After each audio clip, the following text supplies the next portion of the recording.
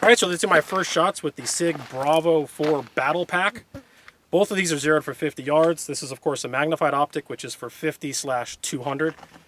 Really hot out here. We've got a little white rock out there on the berm. It's about 100 yards. We're just going to use that as our target because even moving steel out here scorches you. So I'm going to start with the magnified optic, and then I'm going to move to the red dot. Hit.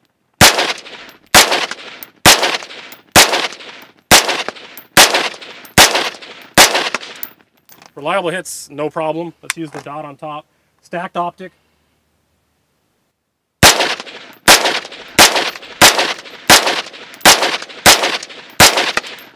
You may not be able to tell in the video, but there's maybe a miss or two, but that's hitting the rock with authority, whether using the red dot or the magnified optic. I'm going to go from back and forth for just a few more.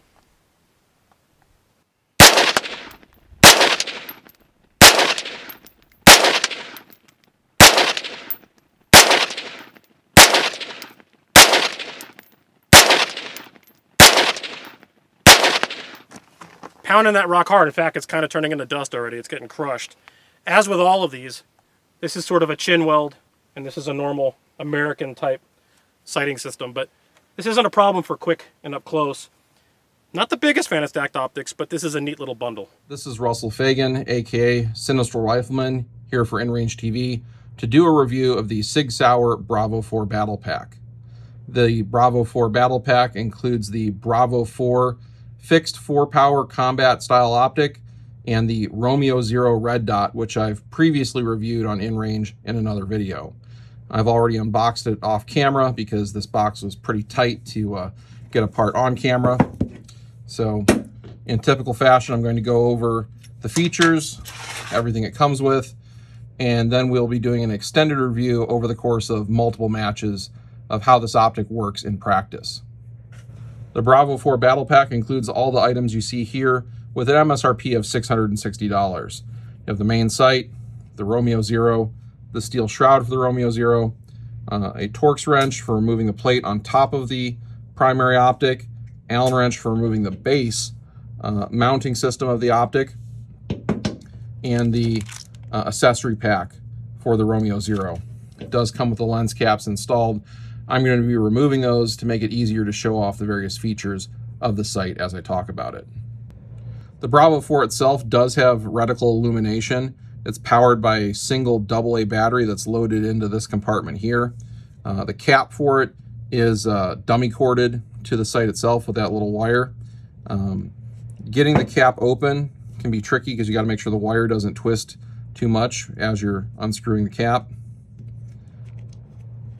But I'll open that up so you can see how that works. But you notice I have to keep the dummy cord out of the way as I do so. So there's our single AA battery, loads in like that, and then we can tighten it back down.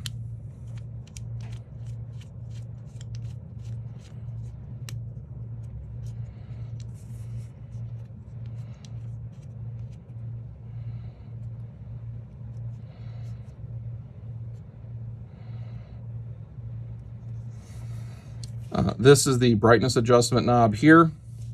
Let's count through the settings for that.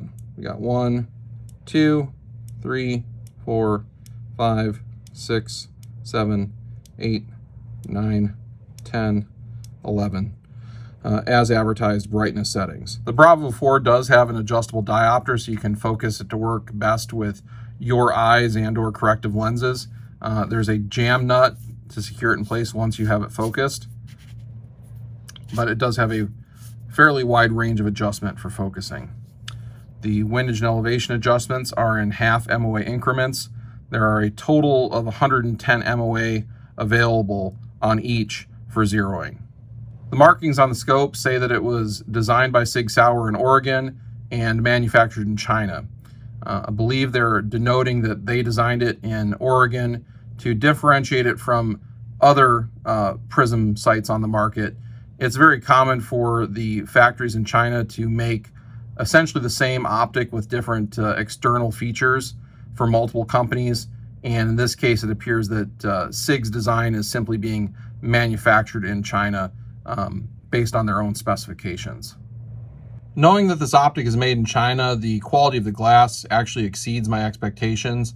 It is on par with other optics I've used from Japanese and American-based manufacturers in the same price range of, say, $500 to $800. So if you get one of these, I think you'll be pleasantly surprised with how clear the glass is for the price point. I'm going to show installing the Romeo Zero now. There is a sealant sticker that goes on the protective shroud that you need to apply before mounting the Romeo Zero. The Romeo Zero uses a bottom-loading CR1632 battery that's held in place when you screw it all together down to the holes on top of the optic. So first thing I need to do is remove this plate.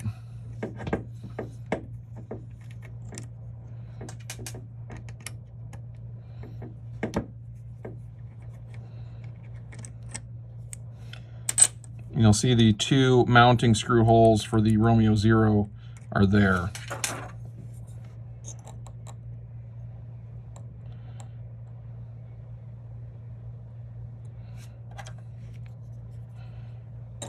Maybe what I'll do is load this into the protective shroud first to keep the battery from dropping out, and then line that all up.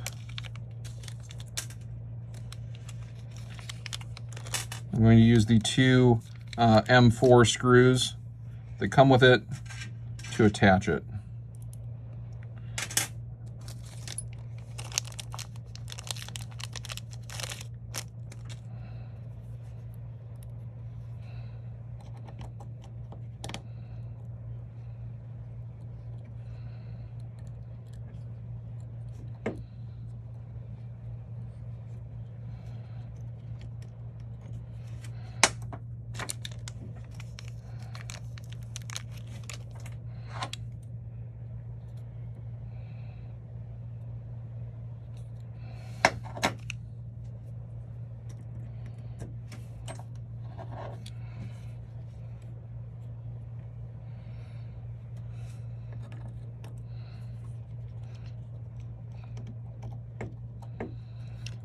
So I'm not going to tighten it down all the way until I have both screws in. There is thread locker on the screws already, so I don't need to worry about adding that to them to keep it from vibrating loose.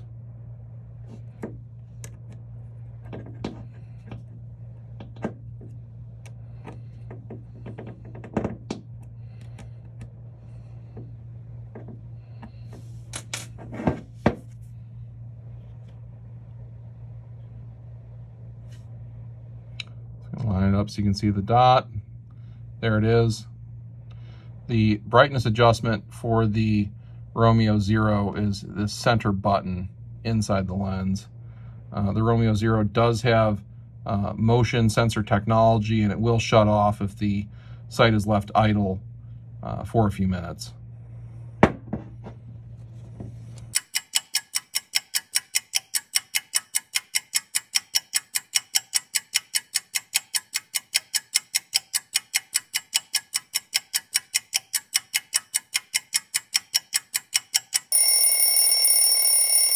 All right, you can see there the motion sensor technology turned it off. I'm going to move it, and you can see it pops right back on. SIG's manual says that it has an average runtime of 20,000 hours with one CR1632 battery. Hard for us to test in a review like this, but given the motion sensor technology, I'll tend to take them at their word for it. A few other details on the Romeo Zero for those of you that didn't see the previous review. This particular optic is sold as standard on some of the SIG P365 models. It does have a plastic body and a plastic lens, and it is advertised as assembled in the USA. So some of the components in it are foreign sourced. So you've done a lot with the Bravo 4 Battle Pack. Right, I did my normal, used it over the course of like 5 different matches, different environments, different target engagement distances and ranges, and got a pretty good impression of using it. Now this is kind of an old school solution, right? We saw it back in the day and still see people with ACOGs and RMRs on top. Mm-hmm. And those come in at like what, $1,000, $1,100? Or more. Or more, even today for an ACOG stacked optic system. Mm-hmm. The Bravo 4 Battle Pack's MSRP is like what, 6 something? $660. That's half the price. Now, the big difference is what? Well, it is made in China. This is a Chinese optic. For those that care about it. The Romeo Zero is made in the USA, but the main optic is made in China. That said, as I mentioned earlier in the video, the glass quality is better than I would expect. It's quite good, I would say. I would agree. And you can actually focus it. Yep. Which you don't do with an ACOG. Right. Yeah. So, I tend to like stacked optics for having a secondary red dot more than an offset as a left-handed shooter for a few different reasons. One is that stage design bias is inherently right-handed, so there is very rarely an opportunity where it's advantageous for me to use a offset red dot as a left-handed shooter, and I need to be able to shoot off both shoulders pretty regularly based on stage design. So there's that. And the other thing is that offsetting a red dot left-handed configuration often blocks access to either the controls for windage and elevation or the battery compartment itself. So it kind of defeats the purpose. So stacked optics is something I've done for a while if I do want a secondary sighting system. Okay. That said, I did use the main optic, like BAC style, pretty regularly. And that was easy to do because the eye relief is pretty generous, and the field of view through this thing is actually really good too. Explain BAC style to the audience. So that's shooting with both eyes open. You have the reticle kind of superimposed over your vision, but you're not really seeing the magnified view because you're transitioning target to target. You're just, putting the big horseshoe in there over the target superimposed in your secondary eye. One eye sees the unmagnified view, and this eye, which sees the or for you the other way around. Right. One eye, the eye that sees the unmagnified views becomes the primary, and you just kind of superimpose the reticle. It's called the bin to naming concept. Right. Okay. Does this have a magnified reticle? I mean, excuse me, illuminated reticle. It does, but it does not work in the Arizona sun. It's not bright enough. No. So if it's overcast or if it's low light, it works for that. It does use a single AA battery for that purpose. Okay. And that is really my own. There's only two gripes I really have with this thing. One is I wish the battery allowed for daylight illumination in Arizona. Yep. But not critical, particularly for the price point. And the center dot in this, inside the horseshoe, is really, really fine. I believe it's a half MOA. Okay. And it was kind of hard for my eye to pick it up sometimes under different conditions. If that was actively illuminated, I wouldn't care that it was so small. So what I ended up doing a lot of the time was bracketing targets with a horseshoe and shooting into the void. So the dot kind of disappeared on the target. Correct. Yeah, okay. So it still worked out pretty good once I got used to aiming that way. Yeah. And that's one of the things that always comes into play with these optics reviews is familiarity. Like the more familiar I got with it, the easier it was to use and the easier it was to shoot accurately with it, right? And I didn't really mind that aiming style once I got used to it. Okay. How'd the center dot look to you looking through it? Very tiny, almost pinprick sized. Right. So that and the lack of active daylight illumination are really my only two gripes with it. Otherwise, the massive field of view at distance makes transitioning target to target easier. It is a very wide field of view. And that really comes into play when we have multiple steel target engagements. If you can always see the next target you're moving to, it's that much easier to transition. From a practical standpoint, if you're zoned in on a particular area, you might miss something outside of that area that's occurring because you're only seeing what's in your field of view. I agree. Those are both really good points. One of the things I will say about that tiny dot is a lot of people think that tiny dot or very tiny reticles or things that are very precise are actually better. But when it comes to like combat style shooting, sometimes that can be too much of a good thing. Right. Yeah. You actually sometimes really need that reticle to be very prominent and obvious for you to be able to use it under time duress.